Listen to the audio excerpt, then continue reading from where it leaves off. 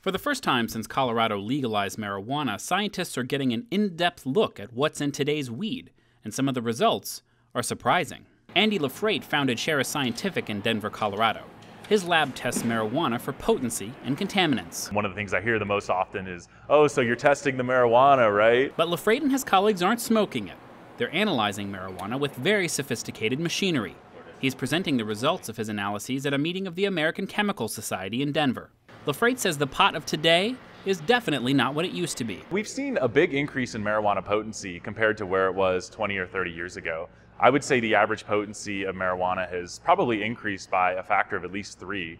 We're looking at average potencies right now of around 20% THC. THC, or tetrahydrocannabinol, is the ingredient in marijuana that produces the high.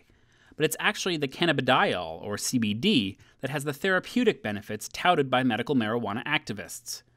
LaFrate's testing has found many of his samples contain little to no CBD, a result, he says, of crossbreeding to increase the amount of THC.